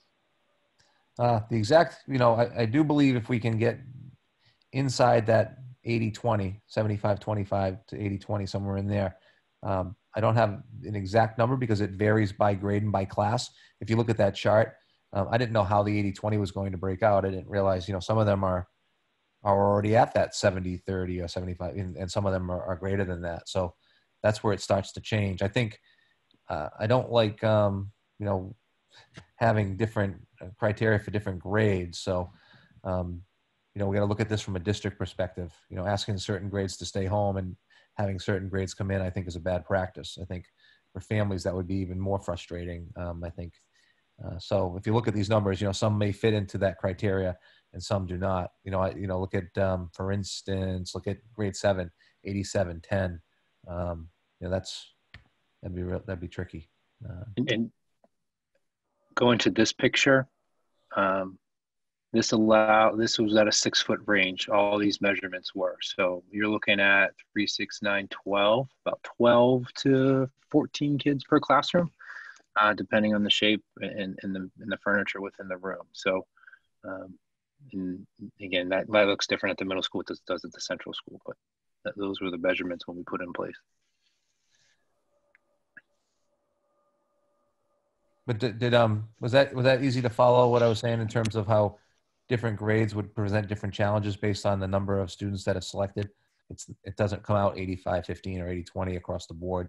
You know, some of them, and we were prepared to make some adjustments if we had to, you know, by grade if one grade was top heavy. But it just so I think that'll be part of on the 20th. I think let's come back with what exact numbers, Mike, that we need to look at fully back in.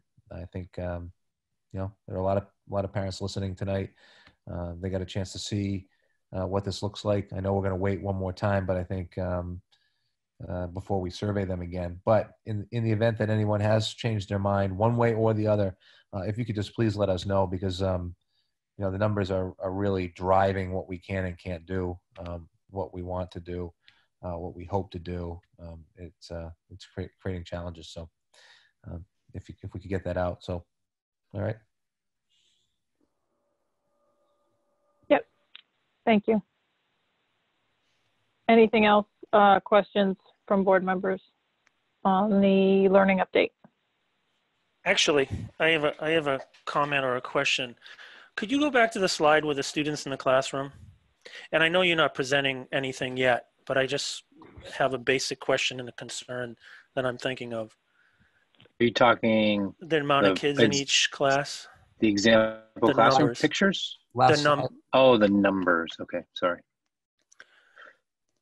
I'm just trying to figure out, like, how would a hybrid even work when there's 21 kids in remote? You cannot afford 2 third grade teachers to teach 2 virtual classrooms. You're going to need all your teachers to teach the hybrid. Yeah, but if you only have half of the 74, if you were in a hybrid and you only had half of the 74, you're still going to need the teachers. You're not. I mean, you're going to dedicate 2 teachers for 21, and what's going to happen with a 4th grade class that has 8? You know what I mean? I'm just wondering what's going to happen to the virtual kids. So that I think there's going to be a lot of change. I'm thinking that their time in front of their teachers is going to be decreased. Maybe not fourth and fifth. I don't know what would happen there if you combined. Well, you couldn't combine grades. That couldn't happen. So I don't even know. We don't need to talk about it now. I was just looking at the numbers and trying to figure out how that would even work. I mean, I've heard, I have family members that are teachers, and I've heard from others in the community that are teachers that hybrid is a nightmare. I'm not saying, stay 100% remote. I'm just trying to wrap my head around it. Good luck to you guys doing the planning. I appreciate all the work that goes into something like this.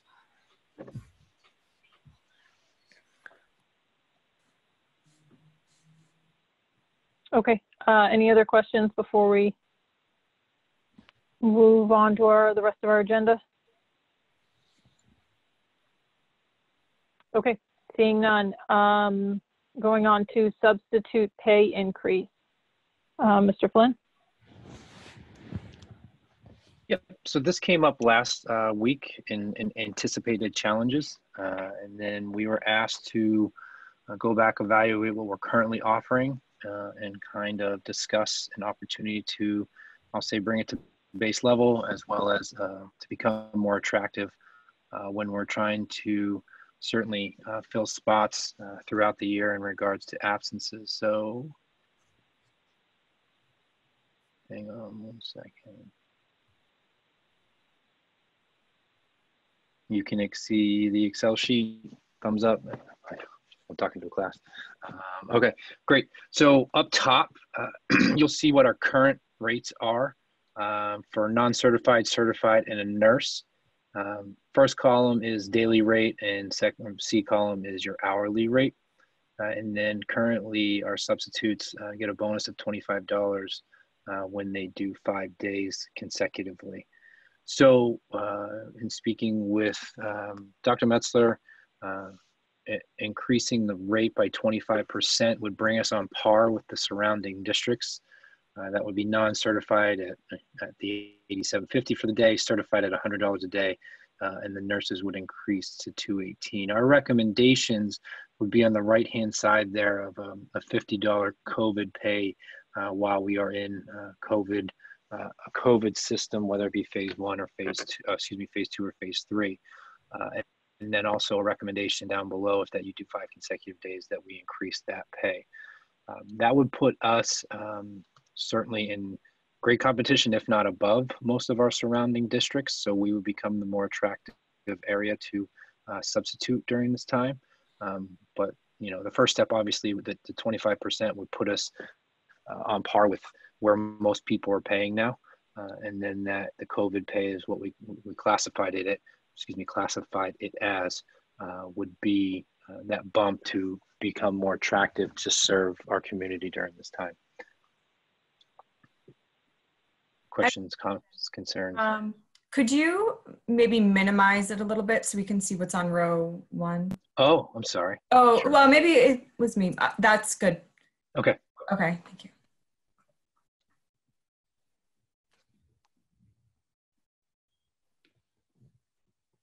I personally think this makes sense. I think even before COVID, this would have been a decent pay scale for substitutes. And we already, as you guys have brought to us, and what we've seen in surrounding areas, substitutes are going to be at a premium.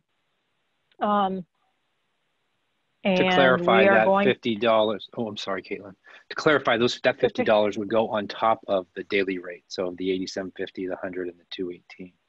And then after the 5 days, that other $50 would kick in. So every 5 days, which certainly during this time would become more attractive to maintain people on a regular basis when needed. Mm-hmm.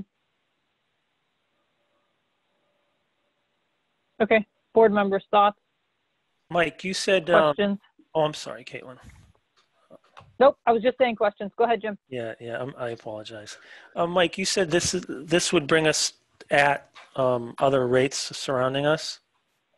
Correct. Right, but let me ask this way. We always say Hampstead's different. We go above and beyond, try to keep our class sizes down. Do we want to be at what others are, or So want to when be I, above what others are? I'm just yeah, wondering. let me phrase that. So the 25% increase, so the initial numbers over here, that would bring us at par for what surrounding districts are on a daily basis, non-COVID. The $50 bonus a day would set us above most districts in the area by 10, if not $20 a day. So that would be setting the bar for the surrounding towns. That bonus of the 5 days consecutive of $50 would also bump us above surrounding towns. So the at par is more specifically to the daily rate. And if you want to discuss improving that, this is an Excel sheet. All you got to do is tell me a number and I can put it in and it'll show up right now.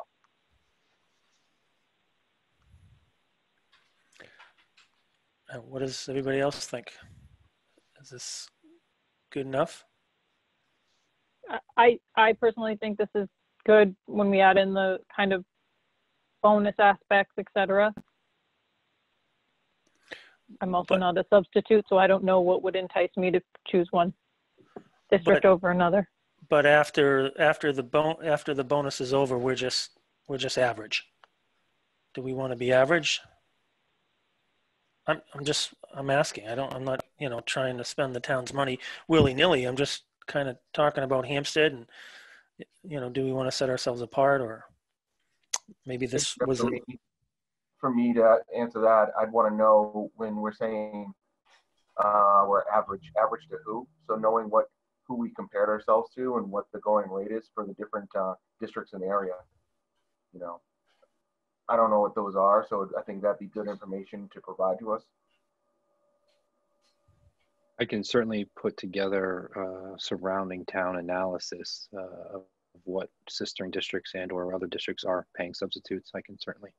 The initial stuff is just discussion. Okay, go ahead.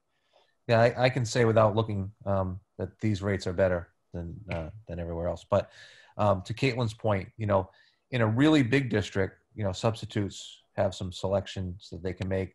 They would typically say, I only go to this building, I'll only go to these classrooms.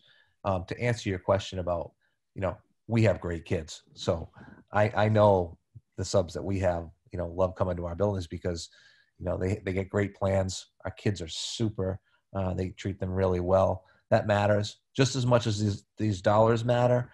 That matters. People make that choice to do that work for lots of different reasons. This will help. Certainly, it'll make us more competitive, and we'll certainly be able to draw. But we have some intangibles that other places do not, and I think it's the climate and culture, and it's certainly our kids and what our teachers leave for plans and how they support subs. I've been around. It doesn't happen everywhere like it happens here. So again, that's something that Hampstead should be very, very proud of. Yeah, I'm willing to accept the recommendation that's been made by Mr. Flynn and the administration.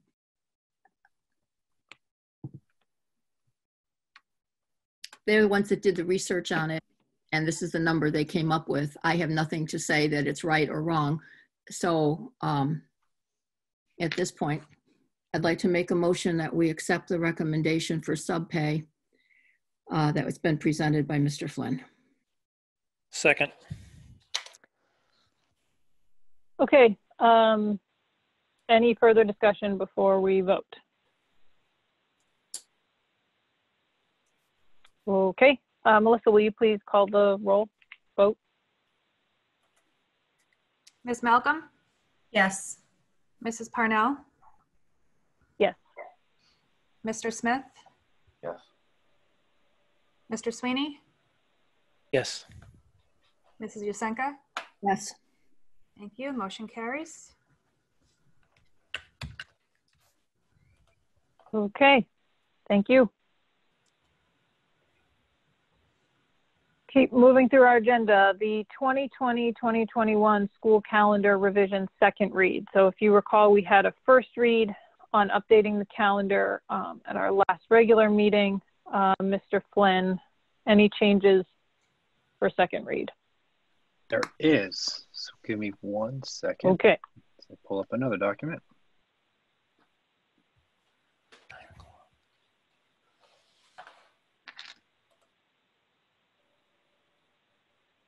Okay. So this was presented. I'm losing track of the date. This was presented to you a few weeks ago, in which we had a discussion.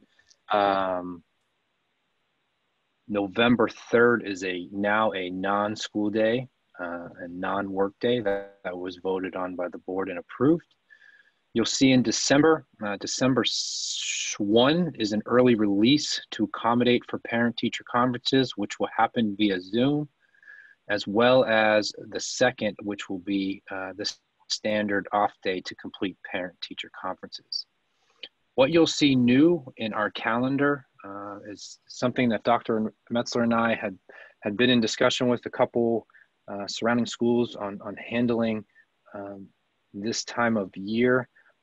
And through some discussion, and obviously within our own task force discussion, we are recommending that the week of the 4th and the 11th be dedicated to purely virtual, no matter what phase we're in regards to some of the state meetings that we've been a part to is high anticipated travel outside of New England for both students, families, and staff, as well as large gatherings that can occur over that time.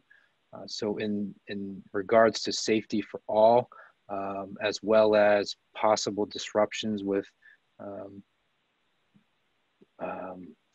attendance, we felt as though the recommendation to make these 2 weeks virtual would help protect both students and staff.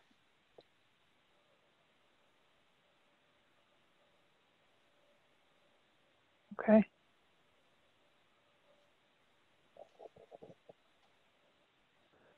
I mean, to me, this makes sense. That's going to be a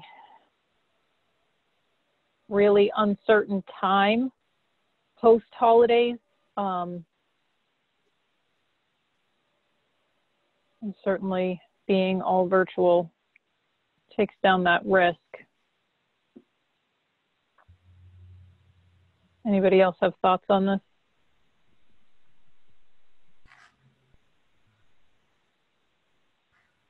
I think it's a good idea. I'm glad somebody thought of it.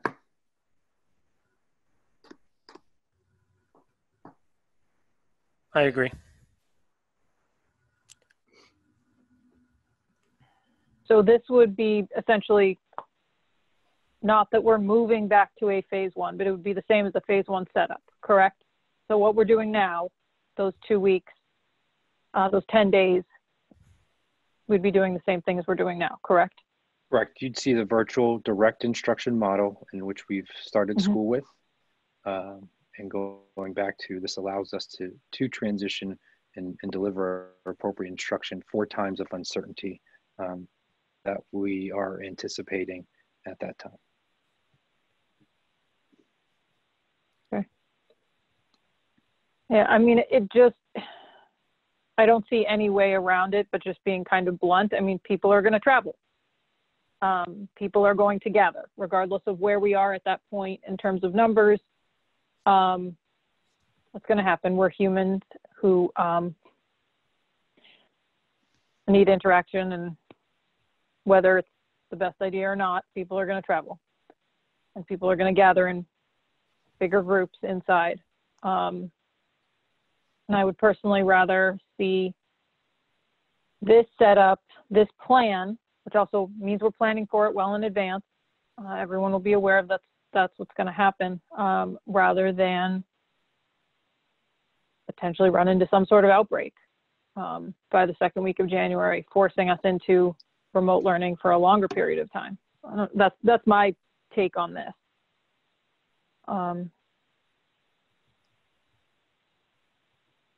I don't know. So is this saying that after every vacation for this year, we're going to do the same thing? So February and April?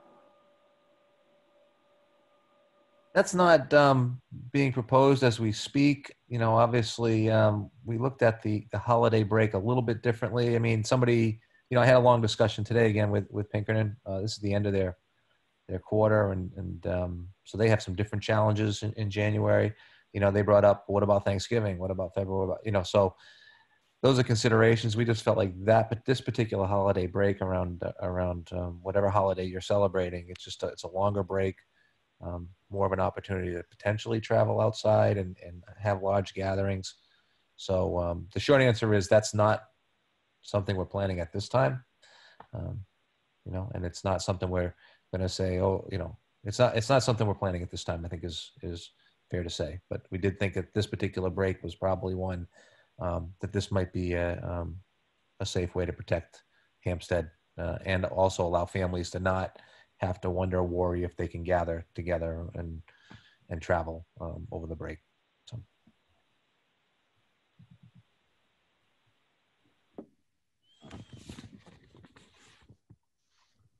Any other comments or questions on this? We have to vote to accept this? I believe so. I mean, it's a change to the calendar, and we voted on the first draft, so this is technically the second draft. So I think we need to vote. Because last time also, I don't know if somebody can refresh my memory. I think we were just, the vote we took last meeting on the calendar was just to change the 3rd of November to a non-school day. I don't think we approved anything else. That's correct. Okay. Okay. So I think in this case, a motion would be to approve the amended calendar as a whole, or the revised calendar, I believe. Okay, I'll make a motion to accept the revised calendar as presented in tonight's meeting. Okay, do we have a second? Second. Okay, any more comments, questions, or discussion on this one? Just a comment. I'll be voting no on this. I just feel our kids' education has taken a nosedive with all of this. I think that we need to be looking at different ways to provide a better education for our kids, getting them in school and not planning around something like this, because we should be using the same logic then for February and April vacation. It's the same thing. Parents would travel. So I'll be voting no on this. Okay. Any more discussion? Okay, Melissa, will you please call the roll vote? Yes. Ms. Malcolm? Yes. Mrs. Parnell? Yes. Mr. Smith? No. Mr. Sweeney? Yes. Mrs. Yasenka? Yes. Thank you. Motion carries. Okay, thank you. Okay, next up is the union's MOU update from Dr. Metzler. Excellent. Well, first, again, I know I say this each time, I really have to thank, Kara Gordon and HEA and their membership. I have to thank Lisa Lambert, Haas, and their membership. We asked them to turn around very quickly. And although I can't get into the details because we're still working that out between the school board and the two unions, they were great. They're very efficient.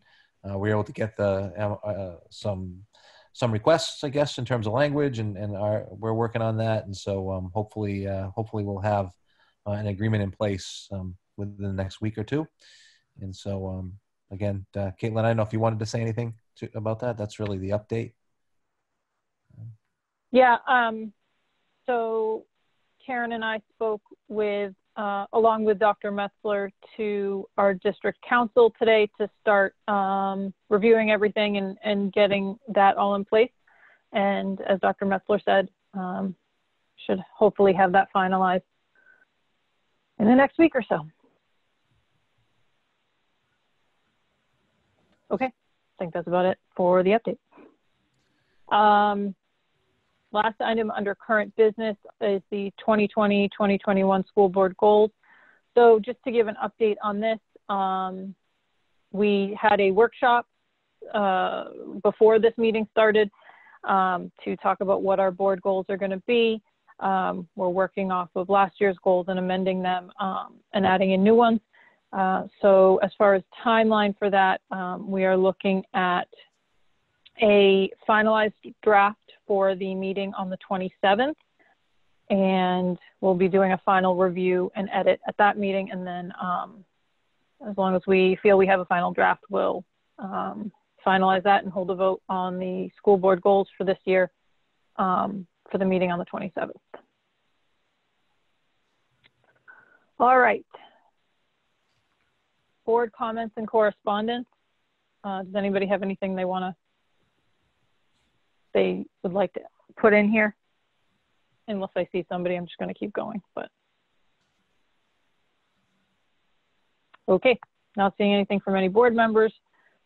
Consent agenda. Dr. Metzler, do you have anything for us for the consent agenda this week? I do.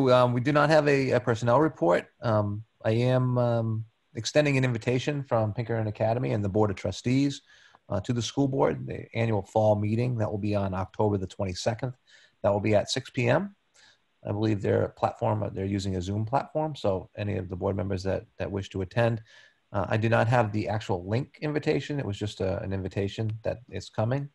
So, you know, as soon as if I get that link, and Caitlin, you have people that want to attend, any other board members that want to attend, please just let me know. So that was great. Also, I do believe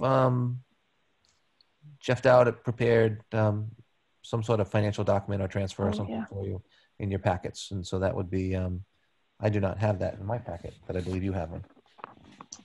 I do have it. Mike, if you wanted to allow screen sharing, I can share it out. Very simple request for a transfer of appropriations. And if you recall, board policy DBJ, transfers appropriation, requires the transfers over $5,000 or more receive board approval. I have 2 transfers to request of you this evening. And there they are. The first is for $10,000 from custodial, our custodial supplies account from repair and maintenance. This is to fund some COVID-related purchases, supplies more than purchases, and $44,100. And this is just a transfer within our 1200 fund, within our tuitions account, and that is just moving money from our tuition to private and other schools account to our LEAs, which is another local education authorities designation. So basically we budgeted money in outside tuition to be paid to a non-public school entity, and we've found a program that was part of our public school system, so we'll need to pay it out of that account. So again, requesting $10,000 to be moved into the custodial supplies account and $44,100 to be moved to the tuition to other LEAs in the state. And if that those two meet with your approval, if you feel free to make a motion to allow the budget transfers identified in the CFO's October 13th, 2020 memo. If you have any questions, I'm more than happy to address them.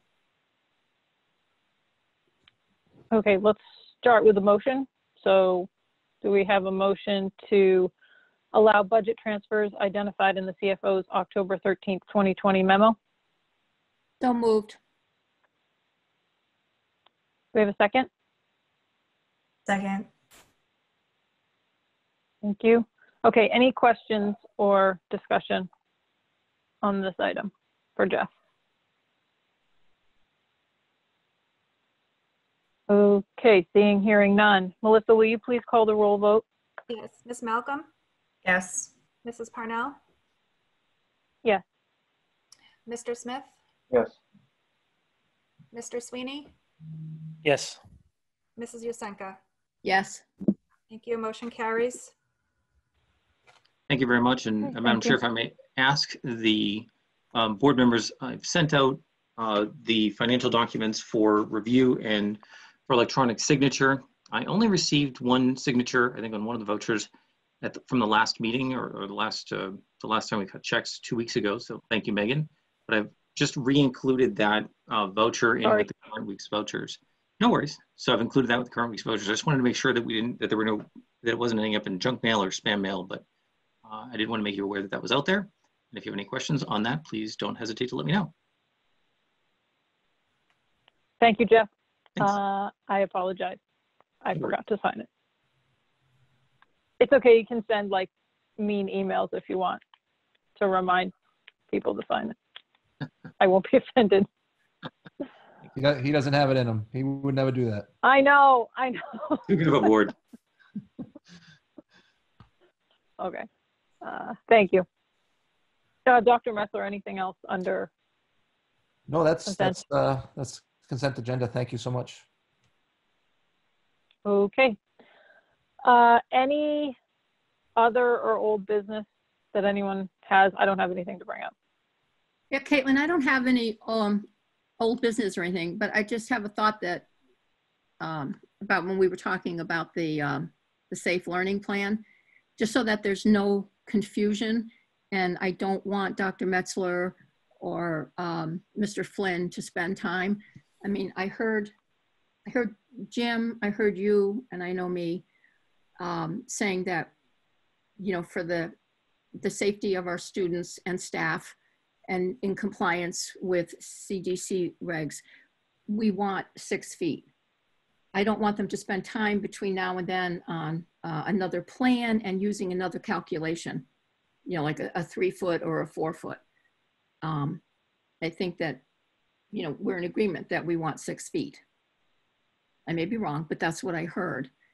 And if that's the case, I would like to have the board, either in a vote or consensus, direct Dr. Metzler to use 6 feet in his calculations moving forward. Oh, okay. I agree with the 6 feet, Karen. Okay. Yeah, I just don't want I don't want our leadership to spend time on something that's going to come back to the board and the board's going to say, no, we want 6 feet. That's fine. Okay. I mean, do we want to do a motion or just a consensus one way or the other? Or either way, fine with me. We'll do a vote. I'll make a motion that any plans that are being worked on by leadership for reopening use 6 feet in their mathematical equations. Second.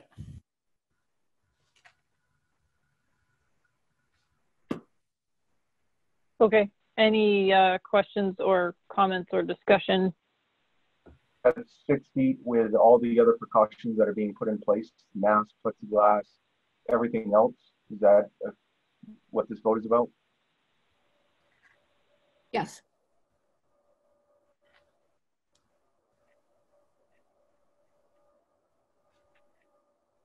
Okay. Any others? Okay, seeing, hearing none. Melissa, will you please call the roll? Yes, I will. Ms. Malcolm? Yes. Mrs. Parnell? Yes. Mr. Smith? No. Mr. Sweeney? Yes. Mrs. Yusenka? Yes. Motion carries. Thank you. Okay, thank you. Anything else for other or old business?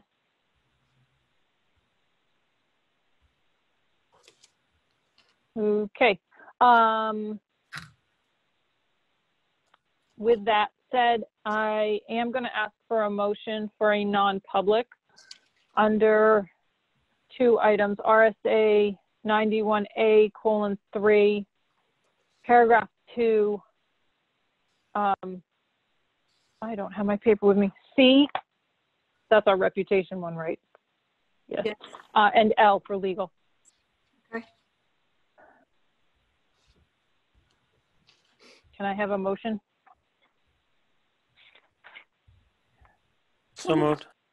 Okay, can I have a second? Second. Thank you. Okay. Melissa, will you please call the roll? Ms. Malcolm? Yes. Mrs. Parnell? Yes. Mr. Smith? Yes. Mr. Sweeney? Mr. Sweeney, I think you're muted. So, sorry. Yes. Okay, thank you. Mrs. Yasenka? Yes. Okay, thank you. Motion carries. It is 9:16 p.m. Okay.